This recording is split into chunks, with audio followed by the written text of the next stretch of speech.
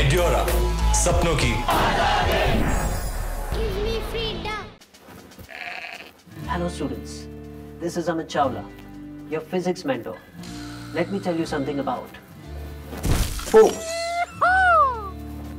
and pressure. This is what we call as the Archimedes principle. Take a wooden table, a Eureka can, a stone, beaker, measuring jar, and a spring balance. Arrange the Eureka can and the beaker on the table.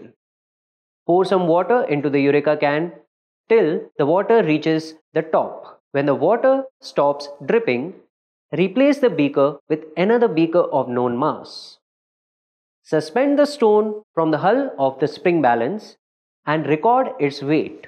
Gradually, lower the stone into the Eureka can containing water.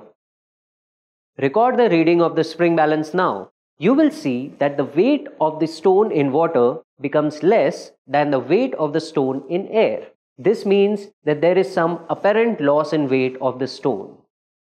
And we also will observe that the water overflows through the spout of the Eureka can. Take this extra water, pour it into a measuring jar and note the reading. What you will observe is that the weight of this displaced volume of water equals to the weight lost by the stone. And hence, we can see that Archimedes' principle is verified once again. This is what we call as the Archimedes' principle.